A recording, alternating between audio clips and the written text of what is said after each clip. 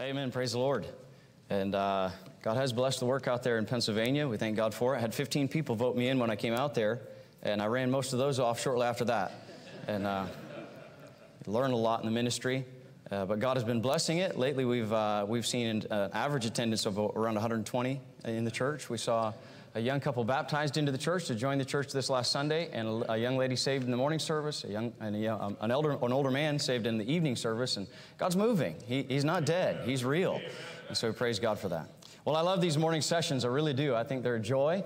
And someday when you're in the ministry and you go through the daily grind of the ministry, and maybe you're on the phone with the state trying to handle numbers and issues, whatever else, you realize how nice it is to be able to sit in a chapel session and be able to think about God. And so we praise God for these times. But I did recognize that right after chapel is lunch. So I'll try not to belabor. I've been accused of being a long-winded preacher lately. And it reminds me of the 3 country preachers out my way. They got together for lunch and they were walking home. One was a Methodist, one was a Presbyterian, one was a Baptist. And they got arguing on their way back who is the better preacher of the 3.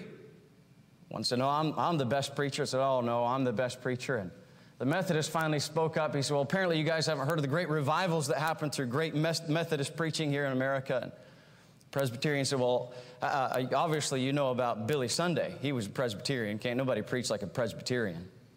The Baptist said, well, I hate to remind you of a fellow in the Bible. His name was John. He was a Baptist. We Baptists can out-preach all of you. So they finally decided how to settle it. They said they saw a corn crib up there down the road, and they had found a skunk, so they thought they'd throw that skunk in the corn crib. And they said, whoever can stay in that corn crib and preach the longest with that skunk, we'll figure he's the best preacher. So the Presbyterian said, move out of the way. I'll get this settled. And he stepped in there. He started preaching. He preached 15 minutes. He preached 20 minutes. He got to 25 minutes. He came out. I said, oh, I can't take this anymore. And he stepped out of the corn crib. That Methodist said, oh, look out. And he walked in there, started preaching. He preached for 30 minutes and 40 minutes. Got almost to an hour. Finally, he stepped out. Man, I can't take this anymore. He stepped out of that corn crib. So that Baptist preacher went in there. Of course, he preached for 15 minutes and 20 minutes. Half hour, 45 minutes, an hour, hour and a half, 2 hours into it, the door of that corn crib popped open. Out came that skunk. He said, I can't take no more of this. So I suppose it's possible we Baptist preachers can be a bit long-winded. I'll try to be mindful of the time today. Will you take your Bibles? Let's go to Proverbs chapter 14. Proverbs chapter 14.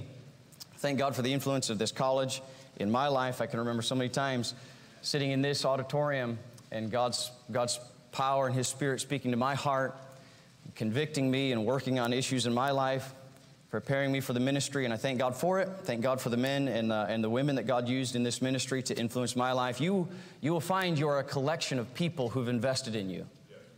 You're not just a self-made person. There are people who have invested their time and energy in you, and that's a very valuable thing. You ought to treasure those people who have cared enough for you to put time into you.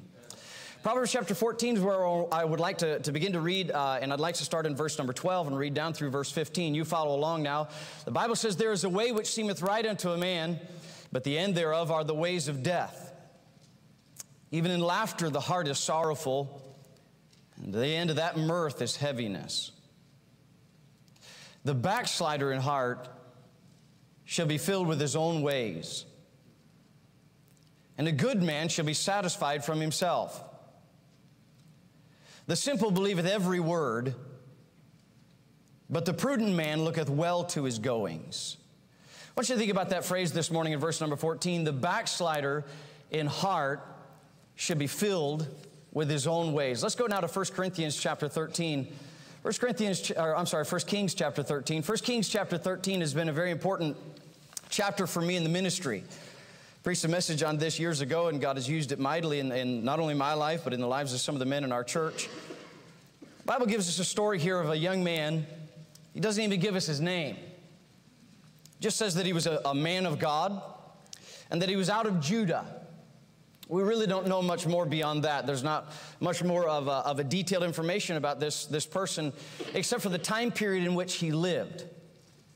And I can't help but think about this young man when I think about that phrase in Proverbs, the backslider in heart shall be filled with his own way. I want you to note this, that God is always more interested in your heart than He is about your outward appearance. You remember when God was looking for someone to anoint as king over Israel, when Saul had ceased to be faithful to God. When he was little in his own eyes, God made him great among the nation. And then when he got lifted up in his pride, then God abased him. And so God was looking for someone to anoint to be the king, to take Saul's place. And he went to the house of Jesse, and he went through all of the sons of Jesse, starting with Eliab. And Samuel said, boy, surely the Lord's anointed. He looked like a king. King Saul was head and shoulders above everybody else. Eliab was a well-built young man. And God said, don't look on his outward appearance. Don't look on his countenance or the height of his stature. For God doesn't see as man sees, for the Lord looks on the heart. And I can tell you this, you're going one of two ways this morning. It doesn't matter if you're a Bible college student, or whether you're in high school, or whether you're in the school. It doesn't really matter where you're at. You're going one of two ways. Either you're pursuing God or you're pursuing self. You may look like you're pursuing God on the outside, but God looks on the heart. And he says that man that's a backslider in his heart will be filled with his own ways. That person that is pursuing self-pleasure rather than God's pleasure and seeking God, what God would have in his life, will be filled with the very ways that he pursues, that he's looking for in his heart. Now let's read here in 1 Kings chapter 13. The Bible says, behold, there came a man of God out of Judah by the word of the Lord unto Bethel. And Jeroboam stood by the altar to burn incense. This may not sound, if you don't know the story, may not sound all that strange. Here's a king standing next to an altar, burning incense, and he's going to make some kind of sacrifice. But if I could give you a little background to the story of what's going on here, so that you understand the context of where this man of God is called into, the nation of Israel has gone into a great split, massive divide. King Solomon has brought an incredible amount of wealth to Israel. The Bible says that he laid up gold so that it was the value of silver. I don't know what the current price of an ounce of gold is today, or of silver, but I know that gold is much more valuable than silver. But God said in the time of Solomon, there was so much prosperity that silver was laid up in Jerusalem like stones. There was such a quantity of it in the city of Jerusalem that it was like stones laying around. I mean, it was just so much of this great wealth that had been given. But Solomon had lifted up his heart before God and began to build temples unto false gods. The Bible says Solomon's wives turned his heart away from God. We don't like to think about this, but this great man who wrote much of Proverbs and who wrote Ecclesiastes, this great man who had more wisdom than any other human being who'd ever walk on the face of the earth aside from Jesus Christ, this great man in his end days had left God. He alludes to this in Ecclesiastes when he said, I set my heart to find out anything there was. I wanted to know if there was an experience, I was going to know it. I was going to try whatever there was out there. Let me tell you something. The world's got a lot for you to try, but if you listen to Solomon's wisdom about it, he says it is vanity. Amen. Hey, look, I've never done drugs. By God's grace, he kept me out of that culture, but I know enough about hurting people who've come out of the drug culture to know drugs will blow your mind. I don't think that there's not pleasure in sin. There's pleasure in sin, but it's only for a season. And the end of that mirth is heaviness. And the Bible says that man that seeks his own self, tries to keep his life for himself, tries to experience all these pleasures, that the end of that is death. There's a way that seemeth right unto a man, but the end thereof is death. So God said to Solomon that he was going to remove the kingdom from him, although for honor and respect to Solomon, he doesn't do it in Solomon's time, but he'll do it in Solomon's son's time. And the son that would be king after Solomon would be Rehoboam. Rehoboam comes to the throne, and he's a bit of an ignorant young man, if I could say that in that way. He takes advice and counsel, and that was wise, but he took advice and counsel from two different segments. One from the older men who had ruled with his father Solomon, and one from the spoiled, rotten young men that grew up with him in the kingdom, in the palace. And the Bible says the older men said, listen, your dad was hard on the people. He taxed them hard. He built the house of God. He built his own houses. He built houses for his wives' gods. And all that tax and that pressure have really burdened the people. They've brought the people to a limit. Now, if you'll be kind to the people, if you'll be gracious to the people, they'll be connected to you. So he came over here and he gets counsel from the young man. He said, oh, come on. These guys, they're trying to push you. You need to be like your dad, maybe even more so. And so he said, my father's reign, that was little compared to what I'm going to do. I'm going to tax you harder. I'm going to work you harder. I'm going to put you people in your place. And 10 tribes out of the nation of Israel left him. In chapter 11, a prophet comes to a man by the name of Jeroboam. And Jeroboam is an industrious young man. Solomon even sees the prudence of this guy, that he's a hard worker, he's a go-getter, and he begins to put him in charge of things. And then Solomon notices maybe this guy's a little bit too much of a go-getter. Well, the man of God comes to him, and he happens to be walking out in the field, and this man of God walks up and takes the new garment that he had just put on. He had put some kind of robe on himself, a new robe, and the man of God takes it and rips it into 12 pieces and gives him 10.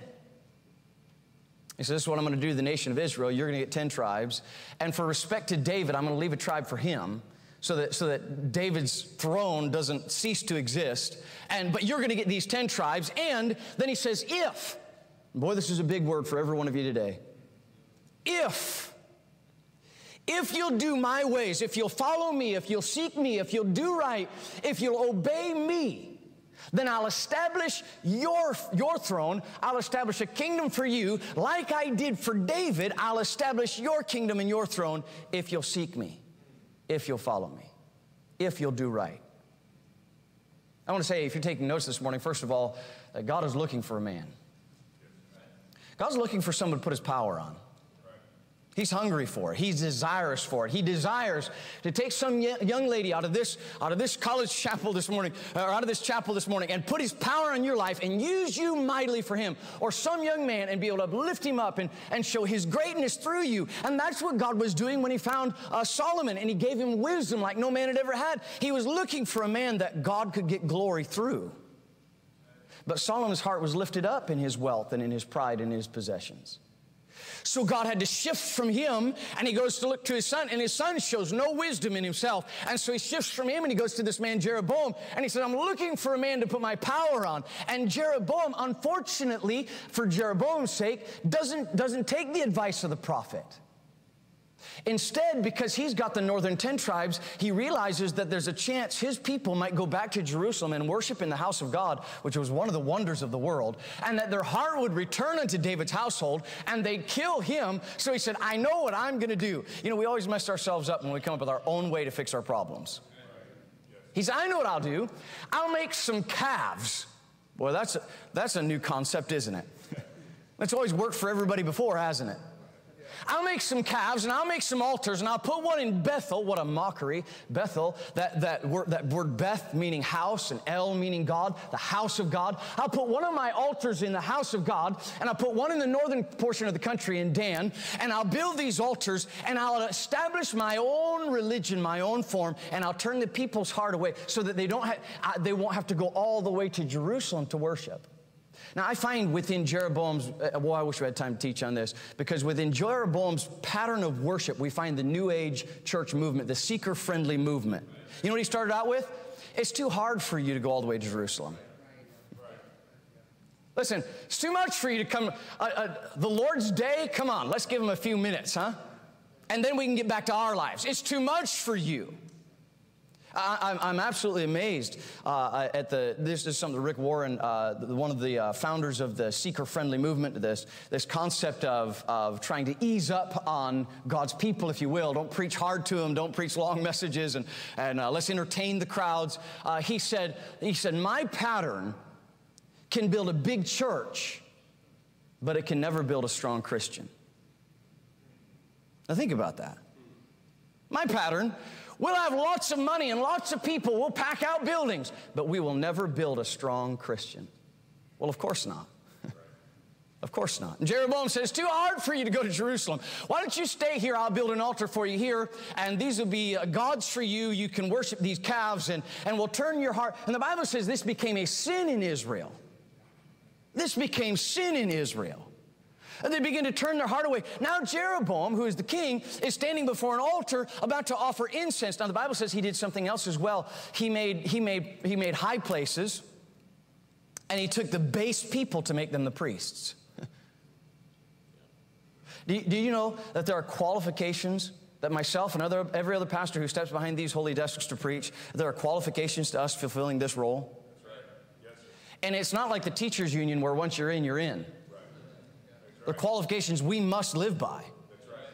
Because God expects holiness out of his people. He said, be ye holy, for I am holy. And he said, you're going to be an example unto my flock, to my people, to how they ought to be. And but Jeroboam says, no, I'm just going to take these base people. Every once in a while, people will come to me and they say, I'd like to be a pastor, a youth pastor. I've tried working and I can't seem to make that happen. And I've tried this and I've tried that. I failed at everything else, so I'd like to be a pastor. And I think, are you kidding me? And Jeroboam said, no, we'll take those guys who are dropouts and who fall out, who can't seem to accomplish anything in their life, who have no character to keep working, who have no character and diligence. We'll take them and we'll make them the priests of my system of worship. We have a ministry in my hometown where I pastor. And they're a seeker-friendly type. You know, they rock it out for Jesus on God's great dance floor, and then they preach a little sermonette, and they send everybody home. And they've started a pattern lately of ministry where they're trying to ordain as many ministers as they can. I personally know one of the women that they just ordained as a minister, whose life is an absolute wreck. Married multiple times. Her children dying on overdoses of drugs and homosexuals, all kinds of a mess. And they ordained her just recently. They're on the front page of our paper, new minister at such and such church. And they're ordaining all these people, trying to make them have a piece of the pie, I guess. Make them feel committed or connected in some way. And I can't help but think about Jeroboam. Anybody who wants to can. No, God has qualifications for this. And here Jeroboam is, and he's turned away from God, and he's lifted up these base people to be his priests.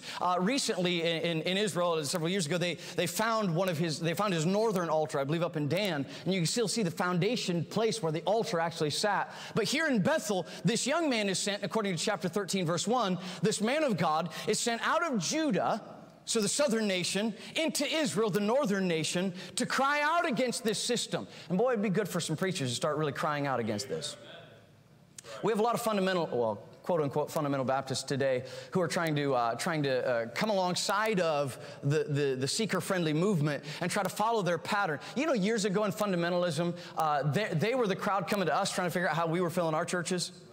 Now we're the crowd going to them trying to figure out how they're filling their churches. And so here this man goes up and he's crying out against this system. He's calling it out. He's saying this is wrong and this is wicked. He goes by the word of the Lord. He goes by the commandment of God. And let me just say, God was just looking for some man. There was no talent in this young man. God doesn't need your talent. There was no particular beauty in this young man that made him qualify. God's beauty far exceeds all of ours. There was no knowledge or wisdom that this young man had that made him qualified to go and be God's man. God doesn't need your smarts. He's got his own. His thoughts are higher than our thoughts, as high as the heavens are above the earth. So this young man wasn't God's man because he was something phenomenal. He was God's man because God was just looking for somebody. He had tried through Solomon and found, it's like in Ezekiel where he said, I sought for a man among them that should make up an hedge and stand in the gap, and I found none. I'm just looking for somebody. And today God's still looking for somebody. Literally, I should say it this way, God's looking for nobodies that he can do something with. That's right. And as he's looking, he finds this young man who's going to go and cry against the altar. In verse 2, and he cried against the altar the word of the Lord and said, O altar, altar. And now here's the message every preacher ought to have in his mouth. Thus saith the Lord. We've got enough of opinions today. We need to hear thus saith the Lord. We need more of God's word. That's what we need. We need more of Jesus in our ministries. We need more of God's power in our ministries. Just thus saith the Lord. I like how this guy came. The Bible says he came and he cried against the altar. Can you imagine the meeting there? They probably gathered a large amount of people there in front of the altar. They're going to offer incense in front of this altar. And Jeroboam with great pomp comes up, and he's got his Skid Row prophets up there standing on either side of the altar maybe. And he stands up and he's about to do his service. And this guy just stands up out of the middle of the crowd and starts crying out, "Oh, altar, altar." That's how God uses his prophets. He said, lift up your voice like a trumpet. Show my people their transgression. Call out against it. Call out against it. We've got plenty of well put together, soft-spoken ministry today. We need some old-time, God said, it pleased God through the foolishness of preaching. We need some old-time preaching of God's word today. Really just, this is what God says about it.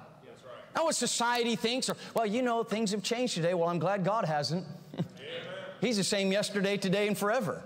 Yet here God is crying out to this man, to Jeroboam, through this man of God. It's God's word, not the prophet's word. And he said, behold, a child shall be born in the house of David, Josiah by name. And upon thee shall he offer the priests of the high places that burn incense upon thee, and men's bones shall be burned upon thee.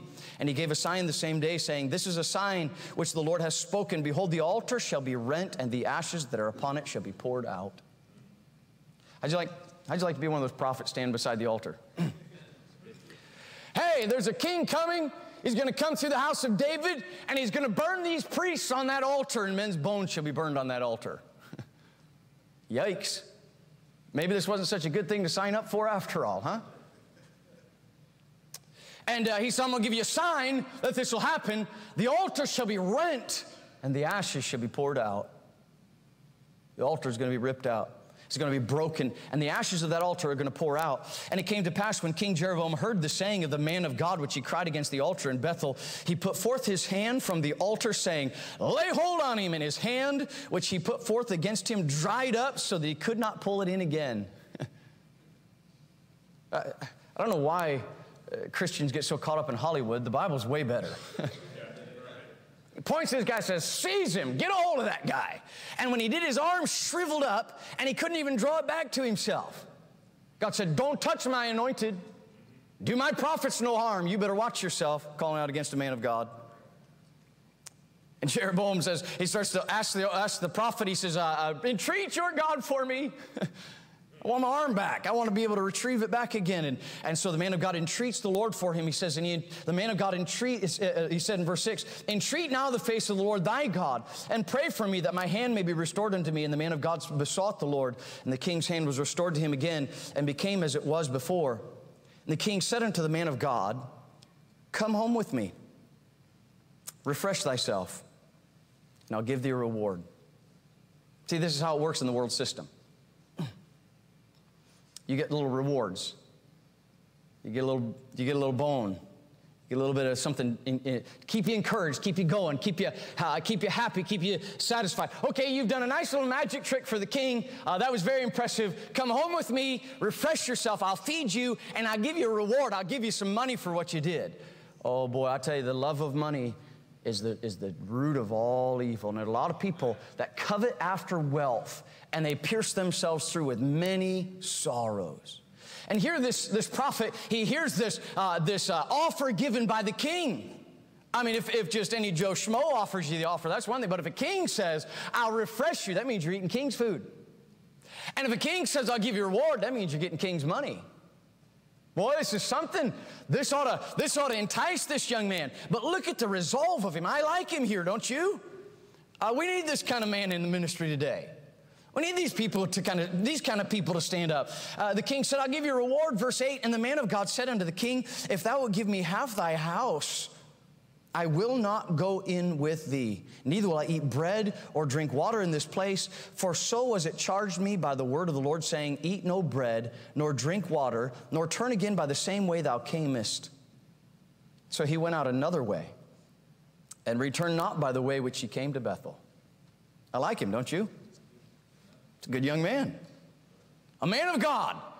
I don't expect any more out of any other man of God, but just to go with confidence and courage, not operating in fear, just with boldness, and say, thus saith the Lord. And I'm not here to be praised. I'm not here to be patted on the back. I'm just here to give you the word of God. And it's not really about me anyway. It's all about God. That's all I'm here for. And then step away. I don't expect any more out of any man of God today. And I wish the story would have ended right there. See, God is looking for a man, and secondly, God is ready to show his power. The Bible says in 2 Chronicles 16:9, I believe it is, that the eyes of the Lord run to and fro throughout the whole earth to show himself strong on behalf of them whose heart is perfect towards God. You see, the glory and the praise isn't about you or about what you can do or what you have done, but what God can do through you. If there's any secret to having God's power in your life, if there's any key to being able to obtain the power of God in your ministry or in your life or what God is doing around you, it is simply that you just be obedient to God, do what He says to do, and get yourself out of the way so that He can get the glory. See, God's not in the business of promoting your pride. We've seen that destroy many a man. Good men in the ministry have been destroyed by pride.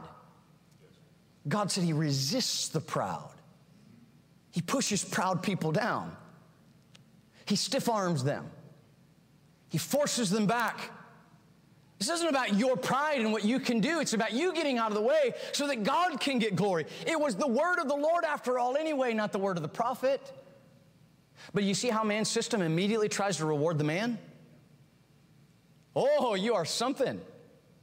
You marched into the northern kingdom, cried out against the altar, split it in two and poured out the ashes and spoke to the king and shriveled the king's arm up and returned the king's arm whole to him. No, he didn't. God did.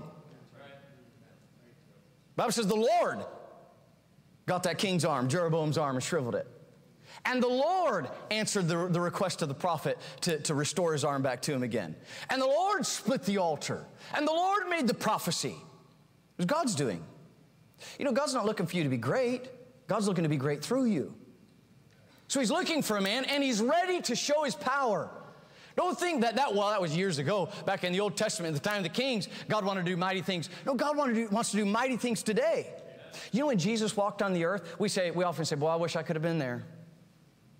I say, I wish I could have been there when He fed 5,000, don't you? I'd love to have been an observer of Him just breaking that fish and breaking that bread and filling up basket after basket after basket and 12 baskets remaining after they'd all fed. I'd like to have been there.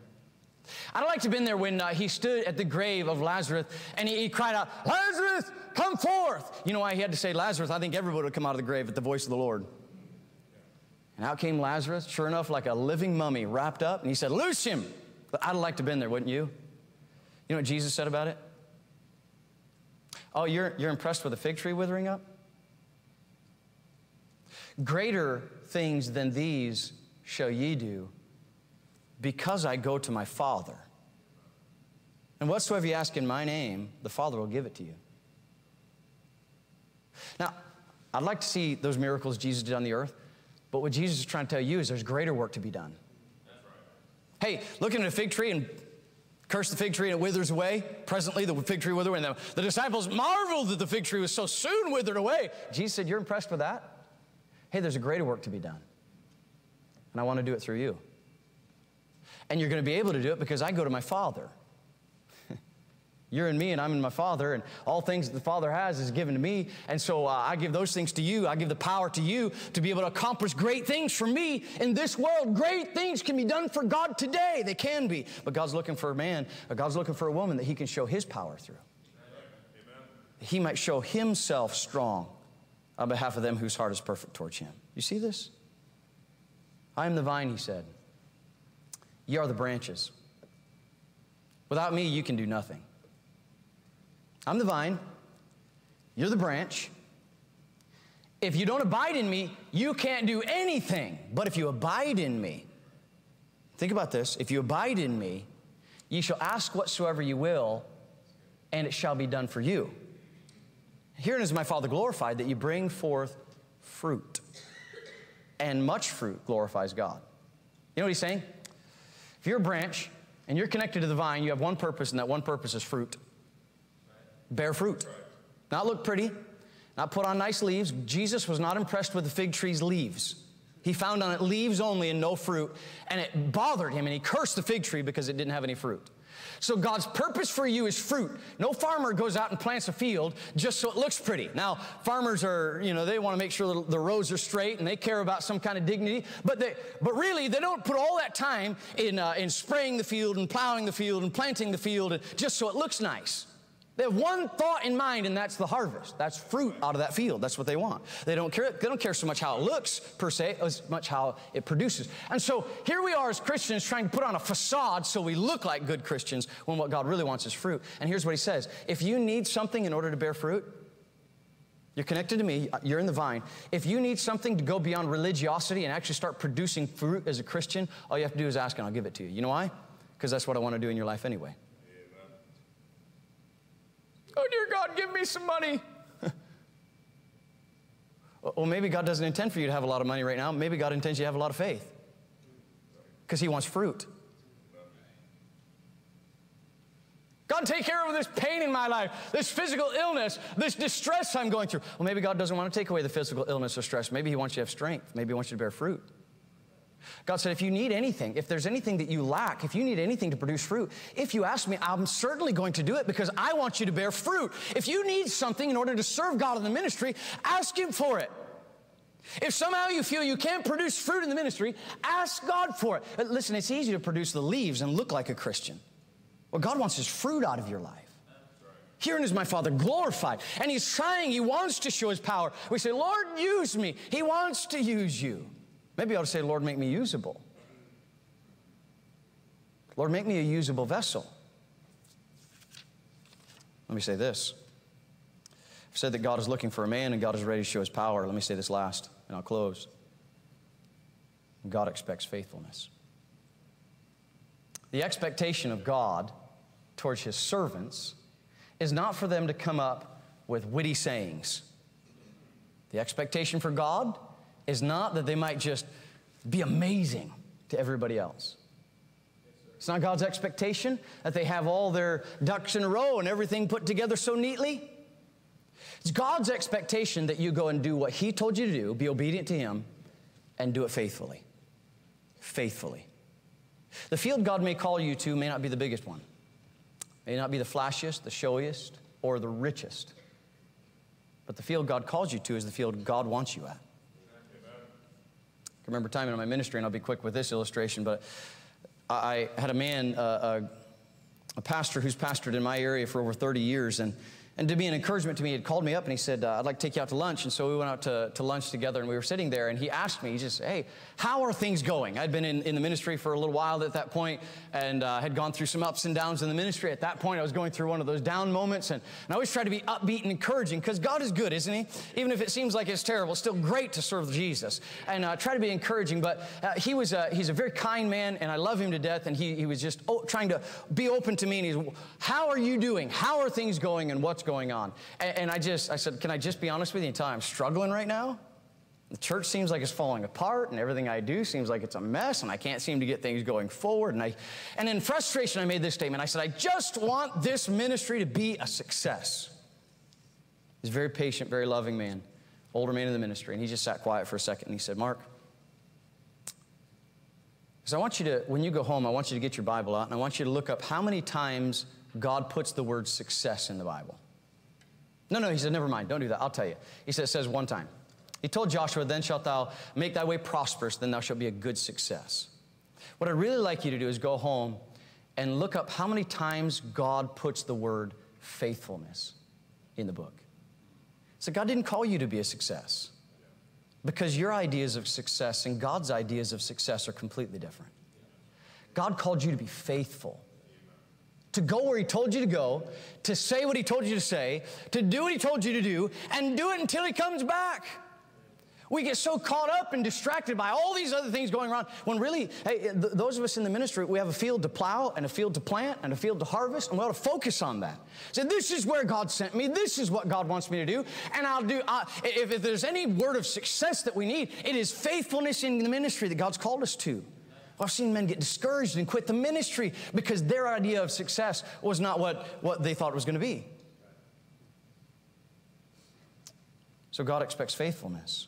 It's required in stewards. We find here in the text that the Bible says here in verse number 11 that this prophet, he starts to head home in verse number 10.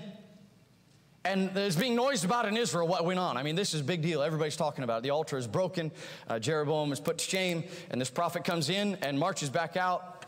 Now there dwelt, in verse number 11, there dwelt an old prophet in Bethel. In the house of God there was an old prophet. And his sons came and told him all the works that the man of God had done that day in Bethel. The words which he had spoken unto the king, them they told unto their father. And their father said unto them, What way went he? For his sons had seen what way the man of God went, which came from Judah. And he said unto his sons, saddle me the ass. So they saddled him the ass, and he rode thereon, and went after the man of God, and found him sitting under an oak. And he said unto him, art thou the man of God that camest from Judah? And he said, I am.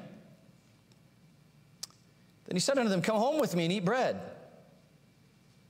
And he said, I may not return with thee, nor go in with thee, neither will I eat bread nor drink water with thee in this place. For it was said to me by the word of the Lord, thou shalt eat no bread nor drink water there, nor turn again by the way which thou camest. Any confusion here about what God wants this young man to do? He seems clear about it, doesn't he?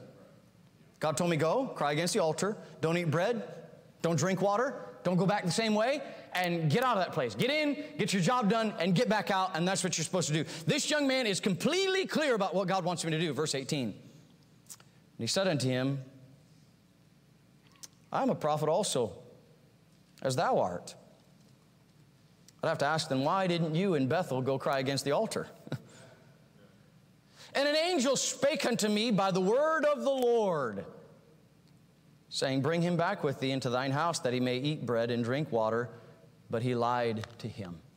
Paul said, though we or an angel from heaven preach any other gospel unto you, let him be accursed.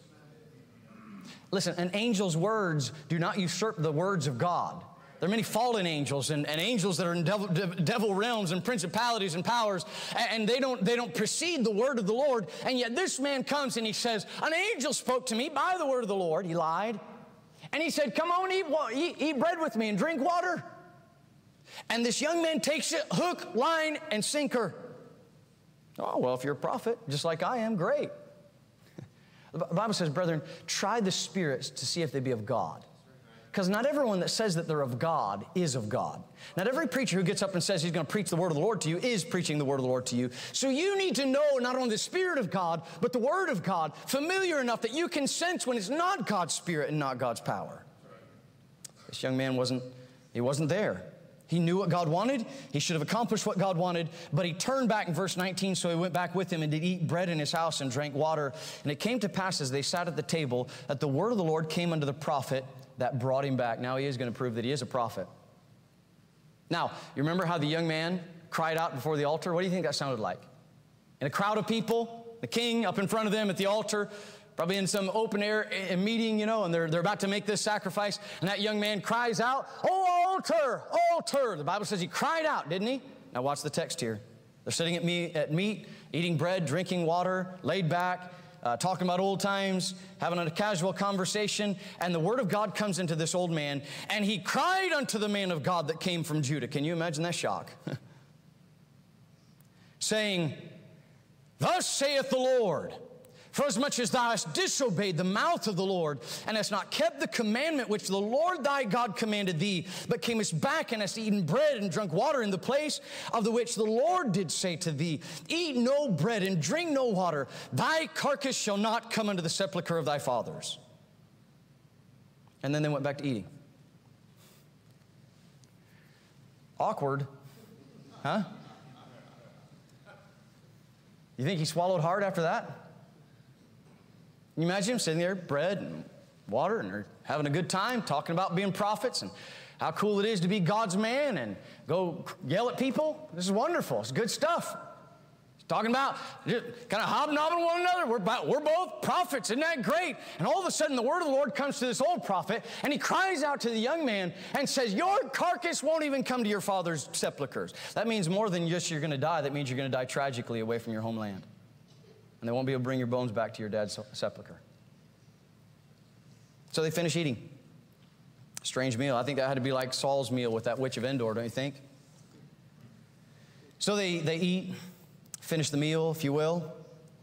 Verse number 22, or I'm sorry, verse number 23. It came to pass that after he had eaten bread, and after that he had drunk, he saddled for him the ass, to wit, for the prophet whom he had brought back. And when he was gone, a lion met him by the way and slew him. And his carcass was cast in the way, and the ass stood by it, and the lion also stood by the carcass. I'm out of time, but I want you to get this picture.